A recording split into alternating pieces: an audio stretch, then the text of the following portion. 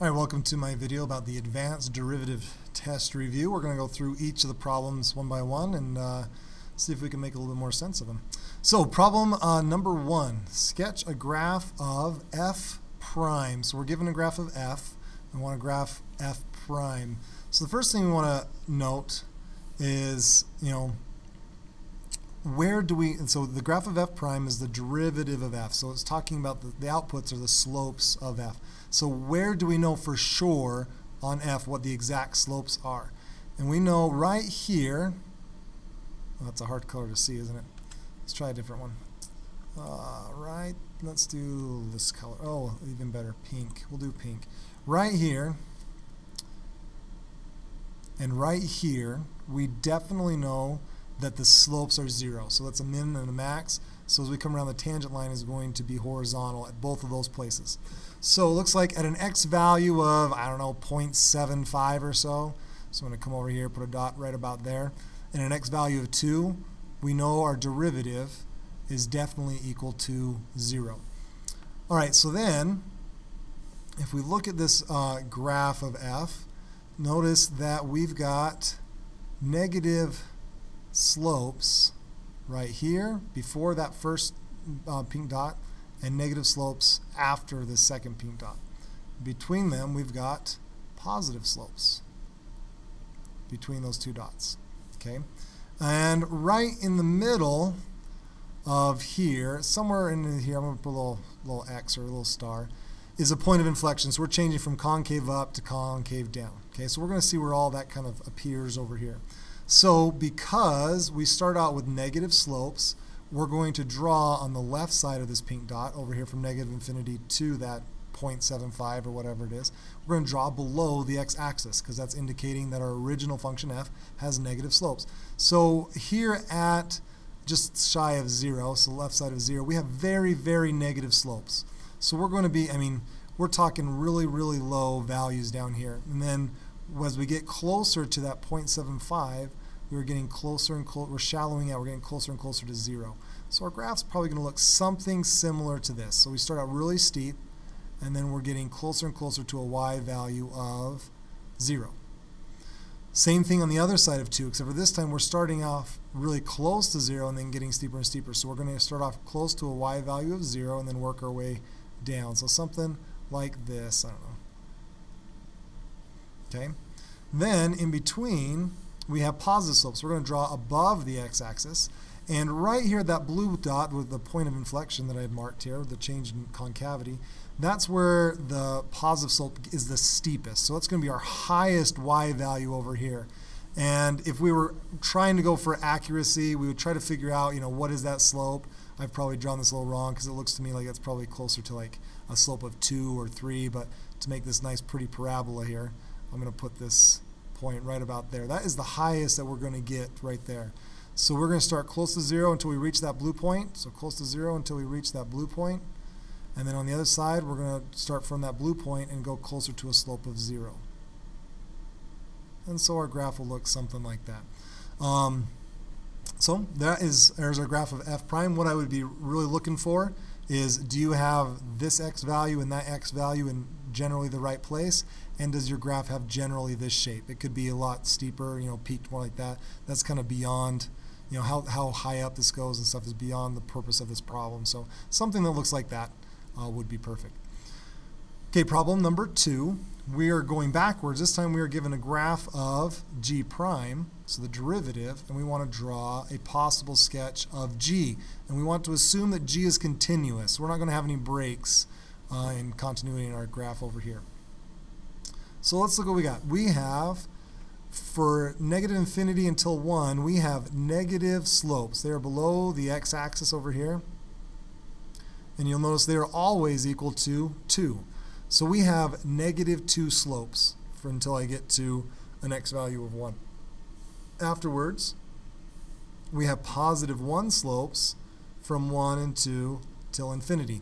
So over here, now I don't know where this point's going to be. I know it's going to be someplace on this line right here.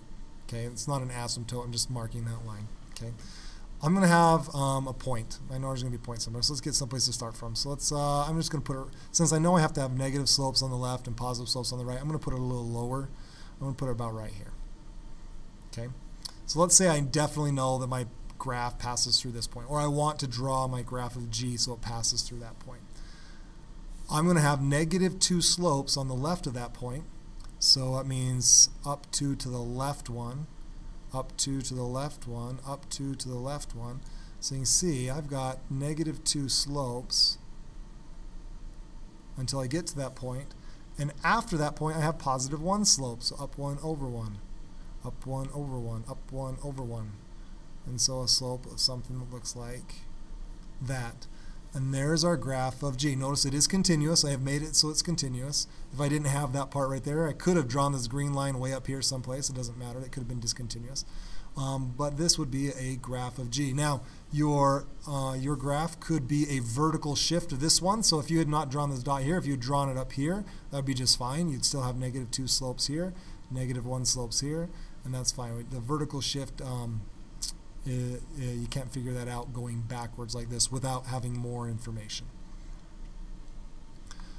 Okay, problem number 3. I'm going to scroll down the thing a little bit here. Let's take a look at number 3. It says, what is the equation of the line tangent to the graph of g of x at this point right here? So we were trying to find the equation of a line. So I always like to start off with a little blueprint.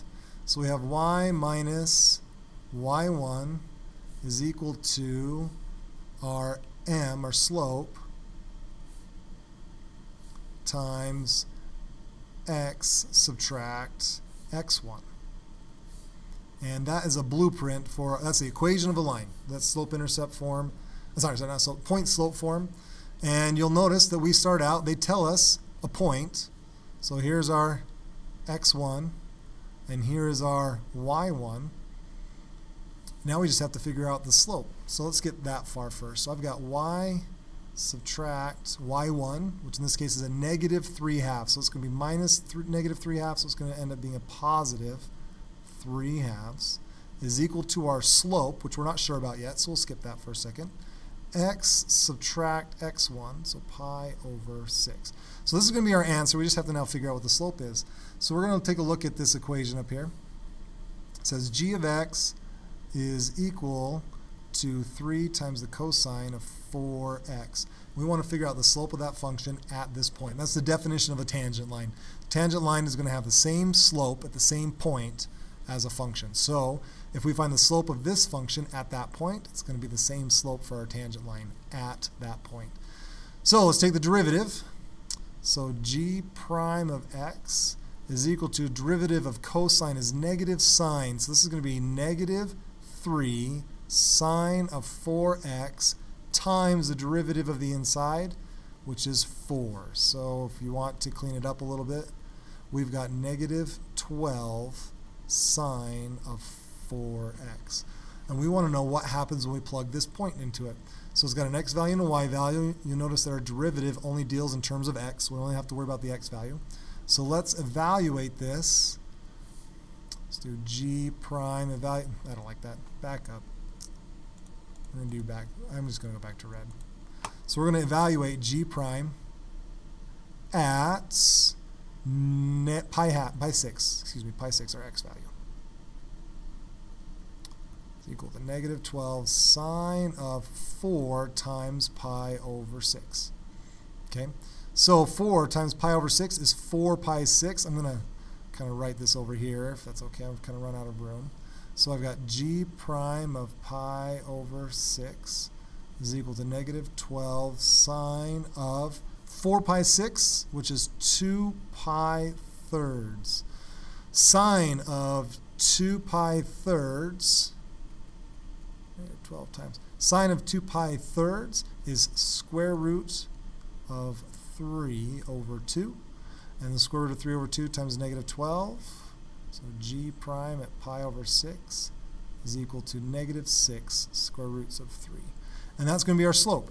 So up here, we'll put negative 6 square root 3 is our slope. And this is the equation of our tangent line. to the graph of G at this point. Okay, question number 4. Find the x values of all points on F where the line tangent to F has a slope of 1. All right, well, if the line tangent to F has a slope of 1, that means we're trying to find when does F have a slope of 1. So in order to find slope, let's take the derivative. So we've got f of x is equal to x cubed plus 2x squared. We want to know when does this have a slope of negative 1. So we'll do f prime of x is equal to derivative 3x squared plus 4x. I don't know what the x values are that will make this equal to negative 1, but I do know I want it equal to negative 1. So we're going to set this equal to negative 1 and then solve for the x values. So this will tell me for what x values will f have a slope of negative 1. Let's solve this for 0. So let's go 0 is equal to 3x squared plus 4x, add 1 to both sides, so plus 1. We can factor that. We get 3x, x, 1 and 1, positive and positive. Yep, that looks right. So we've got x is equal to a negative 1/3. That will make that equal to 0. And x is equal to a negative 1. That will make that equal to 0. So these two values make this statement up here true. So if I plug in negative 1/3, I'll get it into my derivative function. I'll get out a value of negative 1. If I plug in negative 1 into my derivative function, I will get out a value of negative 1. So find the x values. They are x equals negative 1/3 and x equals negative 1. If I wanted to find the y values, I would simply take these x values, plug them into my original equation, because those would be the points on F. Since I'm looking at F, I'd want to find the points there, so I'd plug them into F, not F prime. And those are our answers there. All right, problem number 5 says find the absolute max and absolute min of f of x on the closed interval -3 to -1. All right, so for this guy, let's just say, I'm going to just draw a possible picture of f. Okay, this has nothing really to do with this problem. I'm just saying, I want to show you what we're trying to find here. So let's say f looks like, I don't know, looks something like that. Okay, and let's say that we were trying to find the absolute max and absolute min on just a portion of this graph. Because right now, if this goes down forever and that goes up forever, there is no absolute max or absolute min. So let's say I'm just trying to find the absolute max and min from, let's say, this point right here, okay, all the way up to this point right here. Okay, so between those 2 points. Okay, just looking at this graph, I have a local max right here, a local min right here, and a local max right here. Now my actual absolute min is this point right here, and my absolute max is that point right here. So what this diagram illustrates is our absolute maxes and mins, they could be relative extrema, okay, or they could be our endpoints. So really all we're trying to do is figure out, hey, what are my possible x values? What are my possible x values for all of these points? And which one spits out the highest value? That's going to be my absolute max. And which x value spits out the lowest value, which will be my absolute min. So that's kind of what we're trying to go for. Remember, this is not a graph of this right here. Don't try graphing that on your calculator. That's not what it looks like. But it kind of gives you an idea of what we're trying to do. So find the absolute max. So first of all, what we've got to do, we need to find the derivative of this. We need to find out when is my derivative going to have, or should I say, when is our f function going to have maxes or mins? And to do that, we need to take the derivative. So we're going to find the derivative of f. It gives us -3x squared minus 8x minus 4. Then I want to know, when is this ever undefined, or when is this ever equal to 0? Because that would be where our maxes and mins would have to be, is either when this is undefined or when it is equal to 0. So first off, let's take a look at undefined. This is a quadratic equation. It's a polynomial. Polynomials are never undefined. There's no division going on, no square roots or anything like that. So this is not going to ever be undefined, but it might be equal to 0. So let's see. If I set it equal to 0, let's see if we can solve for this thing. I don't like quadratics that are negative, so I'm going to factor out that negative, make life a little bit easier. And then you can factor, you can use the quadratic formula if you know how to do completing the square, you can use that. If you're crazy, I don't like that method. But I just like factoring it. So we've got 3x and x, 2 and 2 will do it. So we've got, it's going to work 2 and 6, yep, that's going to work. So we're going to have x equals negative 2/3, that will make this equal to 0, and x equals negative 2 would make this one equal to 0. Those two values are when our derivative is going to end up equaling 0.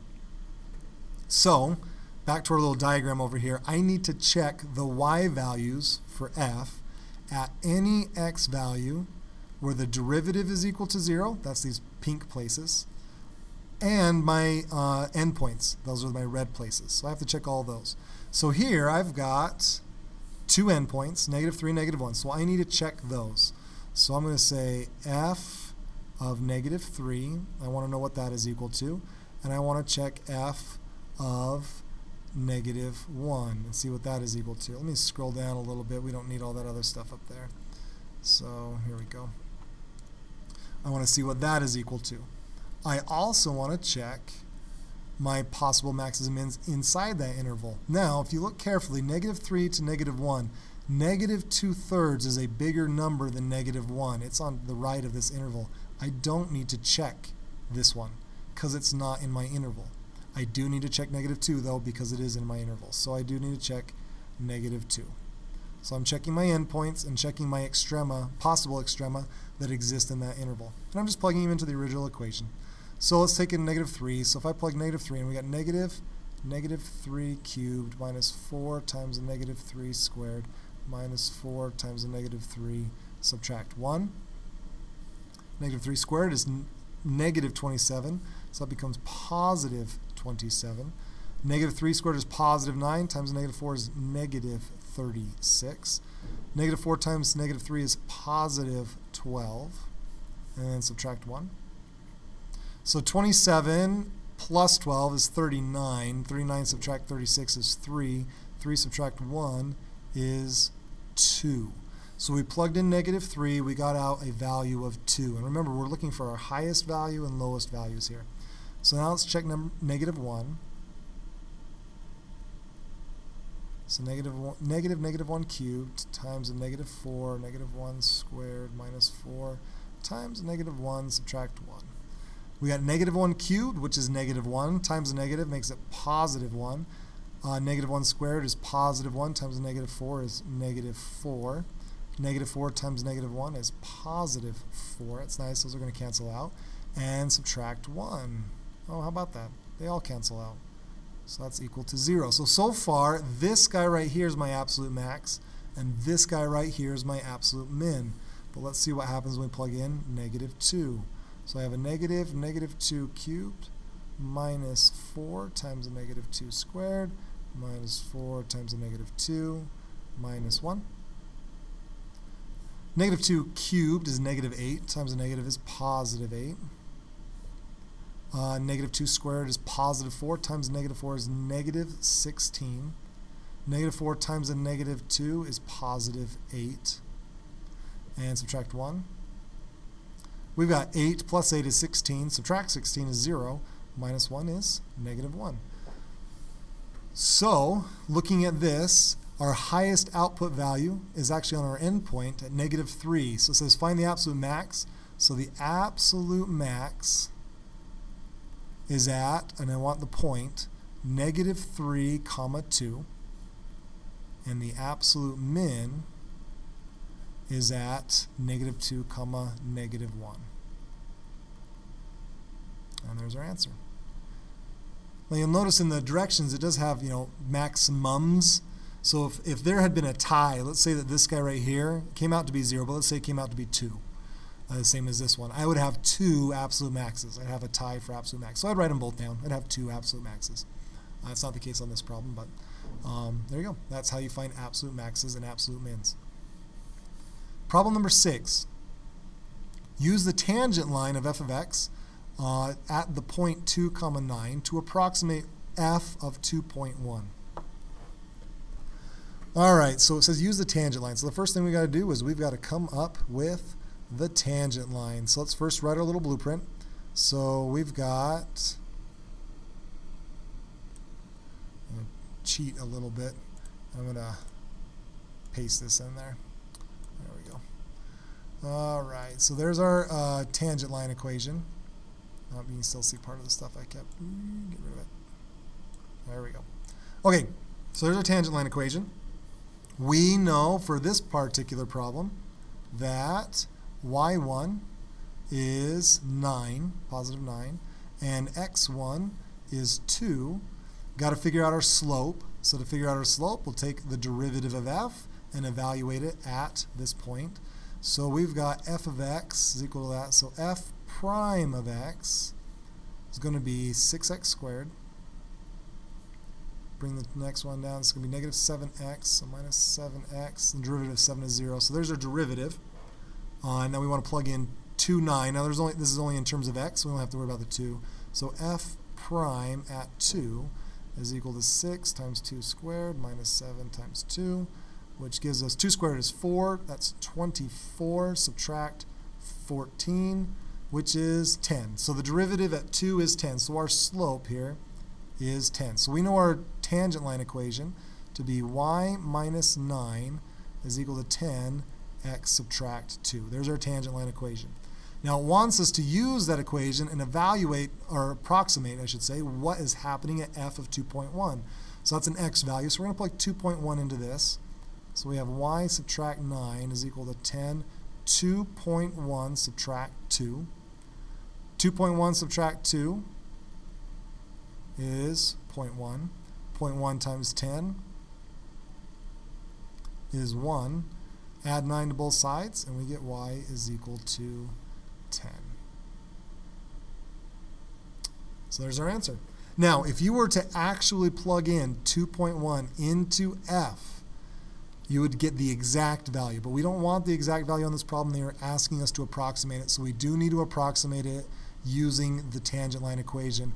It's very possible that one of these answers over here is the actual exact value, and if you circled that one, you would be wrong. I think 10.1 might be the actual answer if you plug 2.1 in, but I'm not sure, and I'm too lazy to check. But the correct answer for this one that I want is 10. All right, let's take a look at number 7. It says find the open intervals. That means that we're using parentheses, not brackets, so no endpoints, on which the function f is increasing. Now we know that f is increasing when the derivative of f is positive. So what we need to do on this problem is we need to determine when f prime is positive. So first let's take the derivative. So we got f prime of x. Take the derivative of that, so it's going to be negative 2/3. Leave the inside alone. Subtract a whole, so subtract 3 over 3, gives us a negative 1/3. There's our derivative. Now times the derivative of the inside, which is going to be 1, right? Chain rule. We want to know when this is positive. So the best way to do that is to figure out when is this going to change from positive to negative. And the only places it will occur is if the derivative is either equal to 0 or if it is undefined. So let's check to see when this thing is going to be 0 or undefined. I'm going to rewrite it though. When I evaluate, I like to have positive exponents. When I take derivatives, sometimes having negative exponents is much easier. But evaluating, I think it's easier sometimes to see with positive exponents. So I'm bringing this guy down to the bottom. So this is f prime.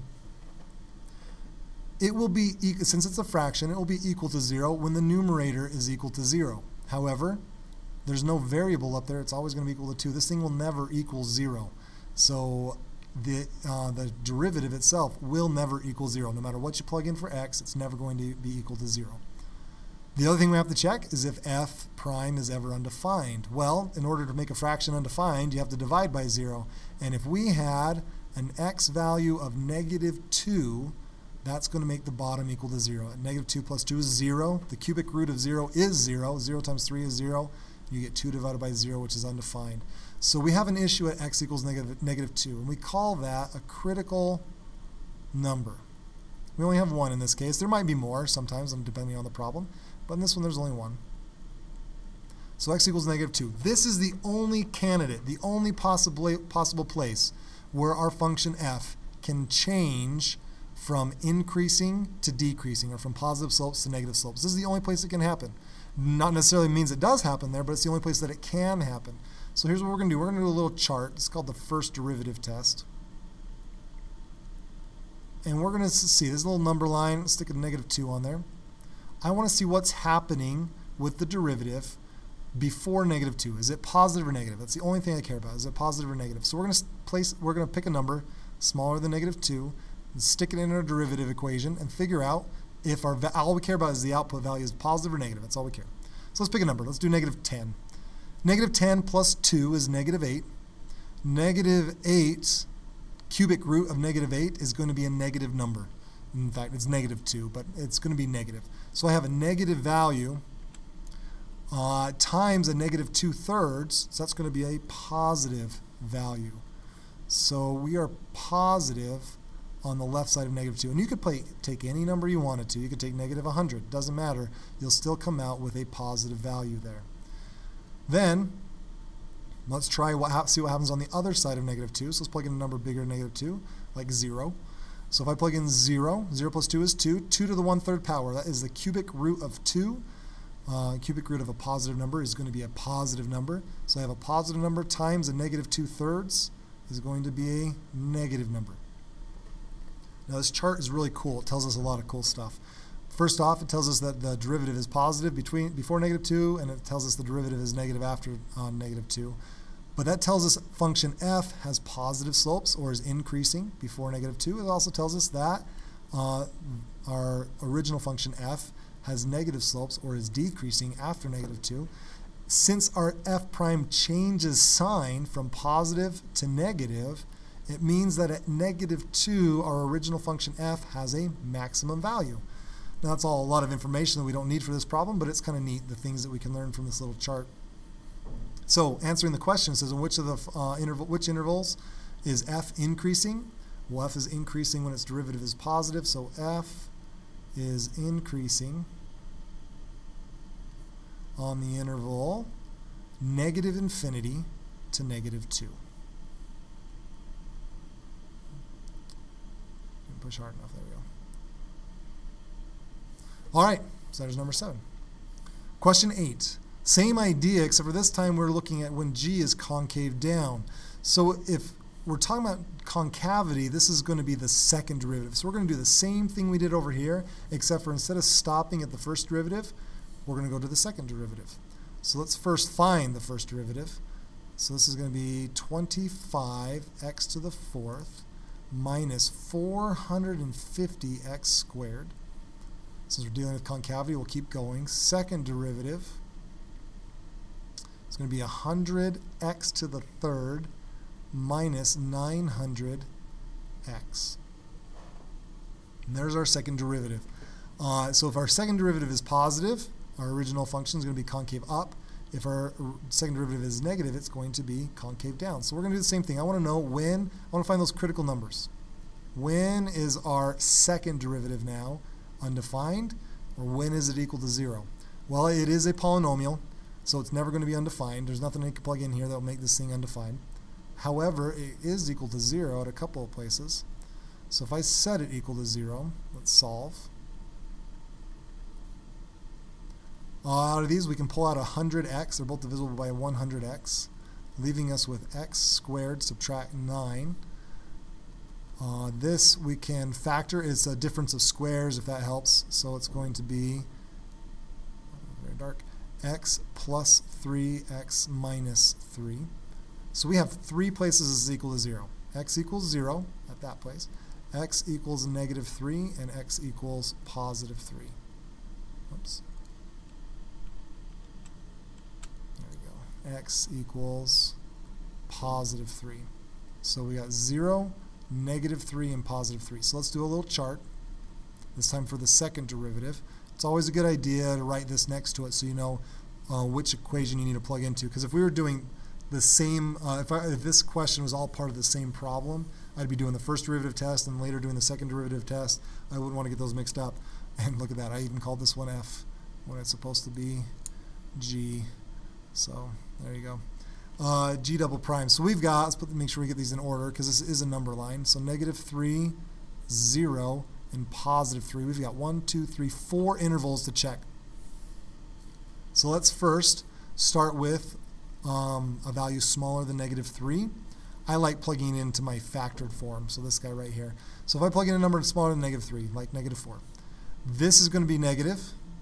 This, in fact, so I can keep track of this, this guy is going to be negative.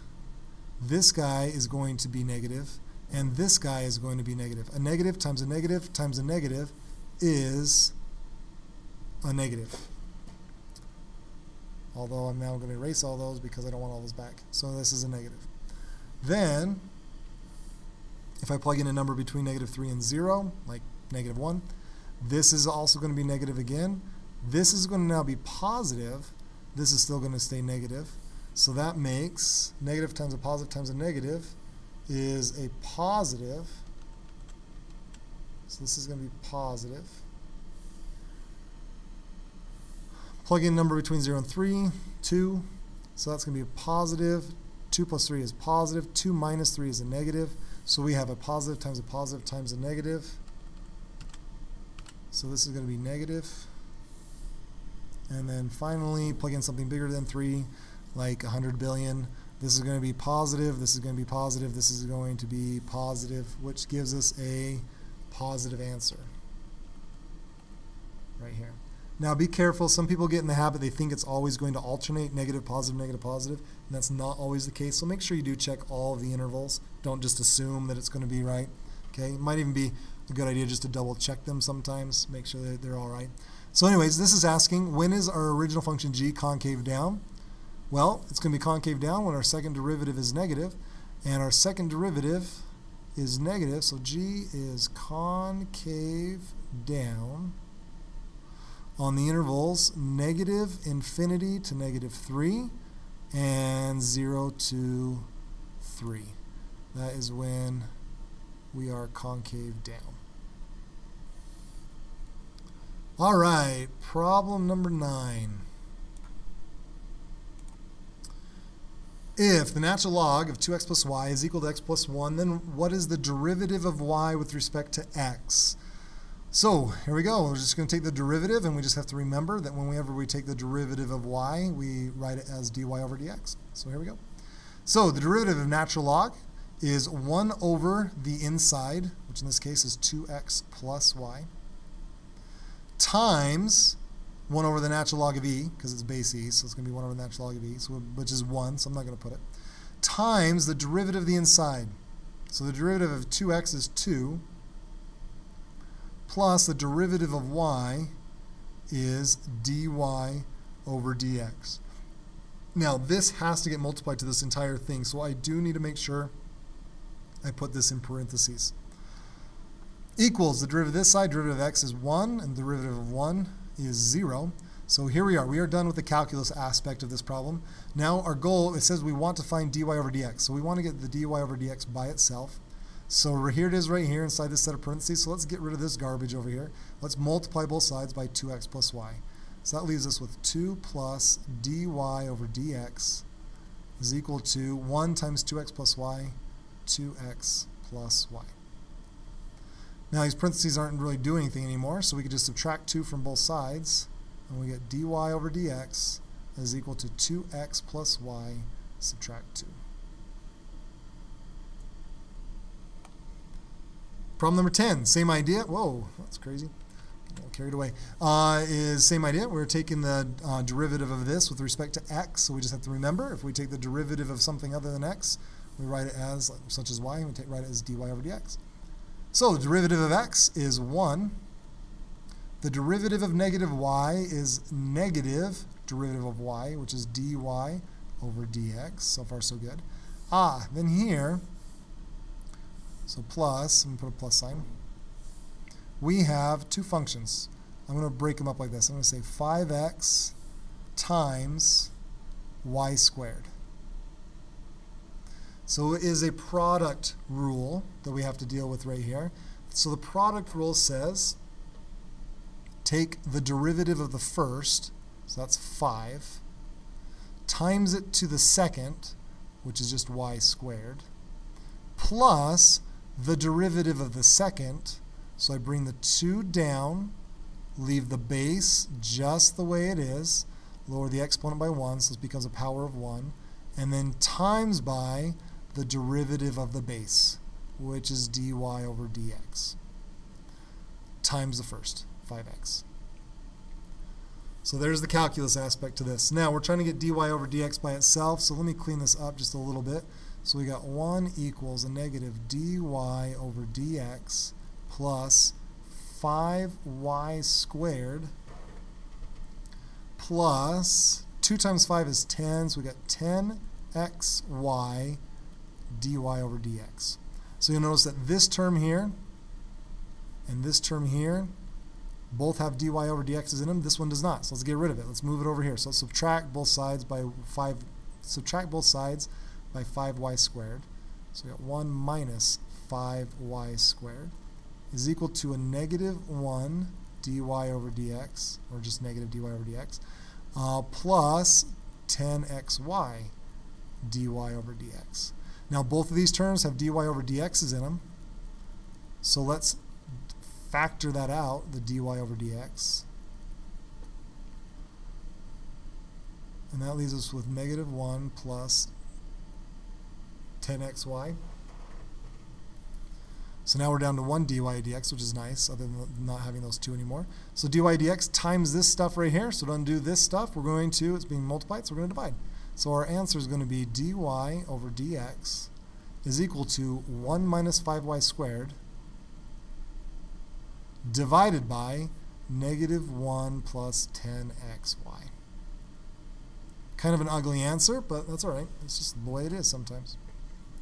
So that's problem number 10. Both of those are implicit differentiation problems. Okay, slope fields, 11 and 12.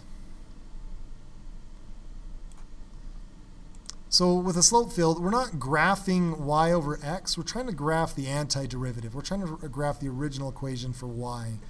So what we're going to do is at each of these points, we're going to plug each of these points into this derivative, and it's going to give us a value. And that value is the slope of y at that point. And we're going to draw a little segment of that slope. So for example, let's plug in 0, 0. If we plug in 0, 0, 0 on top, 0 on the bottom, 0 divided by 0 is undefined. I'm not going to do anything on this point. In fact, if x is 0, this whole thing is undefined. So all these places here on the y-axis, x is equal to 0, we don't have to draw anything. That's nice. But if y is 0 and x is something other than 0, so if y is 0 and x is 1, for example, our 0 divided by 1 is 0. So our slope is 0. Here and at all these places, our slope is going to be 0. Let's try this point, 1, 1. So I plug in 1 for y, 1 for x. 1 over 1 is 1, so it's a slope of 1. 1 over 1, so it's like I'm drawing a line from this dot to that dot. So 1 over 1. Same thing will happen here at 2 and 2. Will be 2 over 2, which is equal to 1. 3 over 3. Down here, negative 1 divided by negative 1 is positive 1, so it's going to have a positive 1 slope. Same here, same here. If we go the other diagonal, negative 1 is our y value. Negative 1 divided by 1 is negative 1, so this is going to have a negative 1 slope. And same thing over here. Let's try this point right here. So I plug in 2 for y and 1 for x. So 2 over 1 is 2. So this is going to have a slope of 2. So up 2 over 1. So if there was a dot right here, or if you notice this dot right here, that's also a slope of 2. I'm pointing towards the origin, so draw a line towards the origin. This line right here, 3 over 1 is going to be 3, once again, towards the origin. You'll notice a pattern here that makes this problem really easy. 1 over 2, so 1 over 2 is a slope of 1 over 2, so I could go up 1 over 2, or I could go down 1 to the left 2, so it's like drawing a line through this point to the origin. And as you go through all these problems, this is what your slope field is going to look like. And on this particular problem, this is not true for every problem, but the little pattern here is basically you're drawing a line from that point to the origin is what all these do, which makes that pattern makes it kind of nice to draw. Be easier if I had a ruler, but that's okay. We'll make do.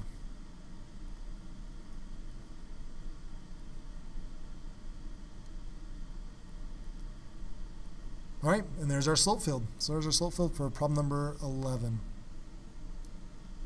Okay, problem number 12. This time they give us a slope field, and we're trying to match the differential equation. We're trying to match this with what is produced over here. So let's see what we've got here. Notice that at x equals -1, so an x value of -1, there is no slope. So our equation has to be undefined if I plug -1 in for x. Notice they're all fractions, and so to make it undefined, the bottom would equal 0. So here, the denominator, if I plug in -1, I'm going to get a +1. So he's not right. He's not undefined. So I'm going to cross him off. -1 minus 1 is -2. He's not undefined. -1 plus 1, I like him. He is undefined at -1. -1 minus 1 is -2. He's not going to work. Darn it, another one. -1 plus 1, so I like both of those guys. Next thing I notice that if x is equal to 2, my slope has to be equal to 0. So that means that if they're fractions, the numerator has to equal 0 if I plug in x value of 2. So 2 minus 2 is 0. Good, I like him again. And I like him as well. 2 minus 2 is also equal to 0. All right, let's find something else that will work. How about if x is equal to 3, our slope has to be positive. Not much, but it is positive. So could we please have the following student? So if we plug in 3 into these, it needs to be a positive value. So 2 minus 3, that's a negative value. 3 plus 1 is a positive. So I have a negative divided by a positive. I don't like this guy. Plug in 3 here. 3 minus 2 is +1. 3 plus 1 is +4. So I have a positive divided by a positive is a positive. So I like this guy right here. Okay, problem number 13. This is another implicit differentiation problem. This time we're taking the second derivative. So we've got, let me write this out, cosine of y is equal to x. All right, derivative of cosine is negative sine, leave the inside alone, times by the derivative of the inside, which is dy over dx. Derivative of x with respect to itself is 1. So here's our first derivative. We're now done calculating the first derivative. We just want to get the dy over dx by itself. It'll make the next step a little bit easier. So we're being times by negative sine y, so let's divide by negative sine y. And we get dy over dx is equal to 1 over negative sine of y. Now, you could look at this and say, okay, now we want to take the derivative again and use the quotient rule, which would be just fine.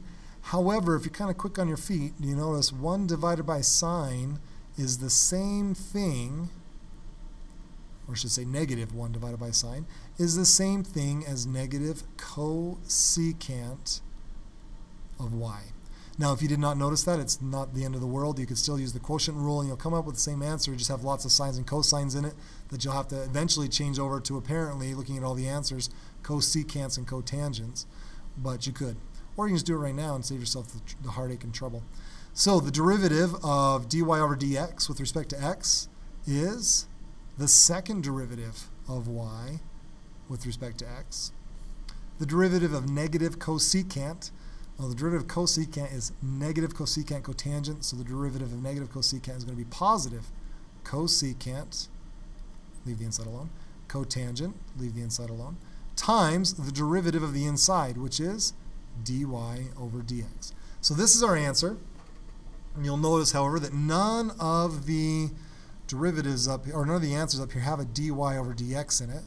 So we need to get rid of that. Fortunately, we know what dy over dx is. It's negative cosecant of y. So the second derivative is equal to cosecant of y, cotangent of y, times dy over dx, which is negative cosecant of y.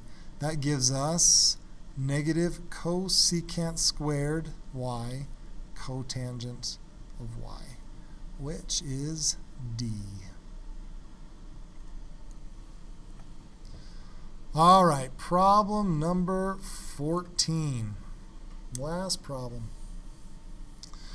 The volume of an expanding sphere is increasing at a rate of 12 cubic feet per second.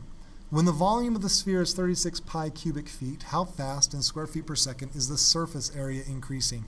So the key to this problem is recognizing what kind of a problem it is. It gives us a rate of change. We know that the volume is changing positively by 12 cubic feet per second. So our change in volume over the change in time per second, so change in time, is equal to 12. What we're trying to find is the change in surface area over change in time. So we're trying to find change in surface area over change in time. So when they give you a rate and you're trying to find another rate, this is a related rates problem. Somehow we want to write some equations that are going to help us relate these two rates. The other thing that we know is that the volume at the moment in time we want is 36 pi cubic feet. And you can put the units if you want. I'm lazy and I don't want to. But probably wouldn't be a bad idea. If Miss Walter was listening to this, she'd be very upset at me for not putting the units. So here we go. So I need an equation that relates V with S. Well, I don't have one equation that has V and S in it, but I do have two equations up here that are related by R. So here's how R is related to V, and here's how R, the radius of our sphere, is related to S. So let's play around with those a little bit. Let's take a look at this equation right here, and let's get a dV over dt out of it. So let's take the derivative of this with respect to t. Now, just like on those implicit differentiation problems we did earlier, when we took the derivative of y with respect to x, we wrote it as dy over dx. V and r are not constants. They are unknowns. They are variables. So when I take the derivative of v with respect to t, I need to write it as dv over dt. All right, this is our variable right here. Everything else this is constant stuff, and that's an exponent. So this is a power rule. So I'm going to bring the 3 down. The 3's cancel out, or you can think of it as 12 divided by 3. It's going to give me 4 pi. Leave the inside alone. R squared times the derivative of the inside. So times dr over dt. Let's do the same thing over here with s. Let's take the derivative with respect to t. So we have the derivative of s with respect to t is equal to 8 pi r to the first power times the derivative of the inside, so times dr over dt. All right, so now let's look what we've got. I know that this is equal to 12. And that's it. I don't know what dr over dt is. I don't know what r is. I don't know what ds over dt is, because that's what we're trying to find. Once again, r and dr over dt. So you'll notice I do know what this is. And you might think, well, what do we do now? Well, the other piece of information I haven't used yet is this right here. Volume. How is that helpful for finding something out here? Well, up here we've got, whoops, I forgot to save this or start work on a different layer. Sorry about that. I'm going to have to leave that there. Anyways, so we know that volume is equal to 4/3. I'll write it over here. Volume equals 4/3 pi r cubed. If I know my volume is 36 pi, that has to equal 4/3 pi r cubed. So I'll times both sides by 3, divide both sides by 4 pi, and we end up getting 27 is equal to r cubed. That's what happens when you get the r cubed by itself. Divide both sides by pi, the pi's are gone. Divide by 4, you get 9, and then times by 3, you get 27. So take the cubic root of that, and we get 3 is equal to r. So our volume tells us that our radius is 3. So now I know that is 3, and I know this is 3. Well, over in this equation, the only unknown I have left is dr over dt. So if I just solve for dr over dt, I can take that value and plug it in over here. So let's do that now. So I've got, do this in green, I've got 12 is equal to 4 pi 3 squared times this dr over dt, the change in radius over change in time. Well, 3 squared is 9. 9 times 4 is 36. So I've got 12 equals 36 pi times dr over dt. Divide both sides by 36 pi, and we get 1 over 3 pi, 12 over 36 is 1/3, is equal to dr over dt. And now I can take that and plug it in here. And now the only unknown I have is the one I'm trying to solve for. So we have ds over dt is equal to 8 times pi times 3 times 1/3 pi. 1/3, 1 over 3 pi, I should say. Well, the 3's cancel out, pi's cancel out, and we're left with 1 times 8. So the change in surface area over change in time is 8. All right, that does it for this video. Hope it was useful. Yeah, thanks for watching.